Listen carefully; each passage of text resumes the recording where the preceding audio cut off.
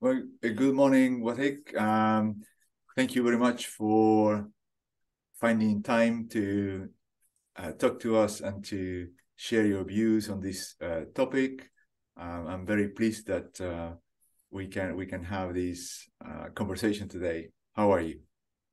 Fine, thanks, Juan, for this opportunity. Excellent. And so, for a start, why don't you tell us a little bit more about your technical background? Okay. Yeah, actually, I finished my bachelor degree in electrical engineering at University of Baghdad, and the master as well. I got it from uh, University of Technology in Baghdad, Iraq, and then I got my PhD in computer science / engineering at Aston University, UK, in 1990. Um, Mainly the focus of my thesis at that time is a mix of image processing, parallel algorithm, parallel computing. And then I worked in many international universities, um, definitely UK, Jordan, Australia, and then the last 20 years I was working in various universities in UAE. That's actually briefly my background. Excellent. Nice mixed background in experiences in different regions of the world. I think that's a really good asset for us in your journal, that you have seen very different societies and you live in different cities, so you have seen different issues in different places of the planet. So all in all, what do you think about the current state of the art in smart cities? I see. Smart cities actually is a very big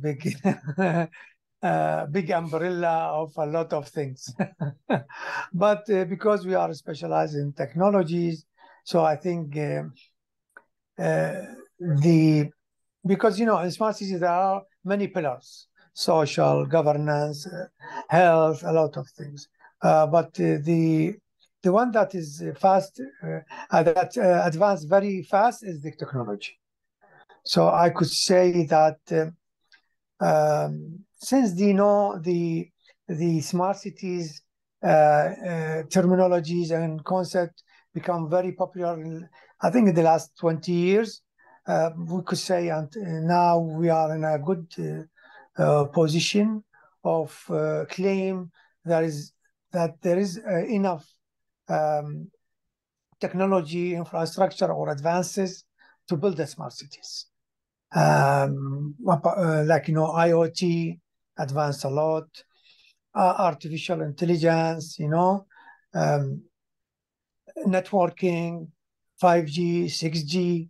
So the infrastructure I think, is there, and there are a lot of plans for many cities in the world. I could tell you that one of concrete uh, example of future smart city, not future, near future, is NEOM. Yeah. I'm sure you have heard of NEOM. Yes, very So exciting I project. think Yeah. NEOM going to be the first 100% smart city. Okay. Excellent. And what do you think are the main barriers at the moment? I mean, there has been a lot of progress, but what do you think are the main blocks for progress? Yeah. As I said, technology-wise, there's no barriers. The only barriers I could see is the regulations, legislations, and policies. And they are way behind of the advances in technology. And I give you, at the University of Dubai now, we are working on one of the internal research funded project, a group working on getting some defining, legal, discussing the new legal regulations for autonomous vehicles. And this is actually a very challenging. Very controversial, yes. Technology is there, autonomous vehicles is there, they are very smart, efficient, but unfortunately, there is no regulations. So if some vehicle does an accident, who's going to be responsible? So this is, I think, the main challenges in the smart cities. Although, in addition to that, governance, so regulation, legislations, laws, governance, I think they are well behind the advances in technologies. True. And what do you think should be the focus for our community?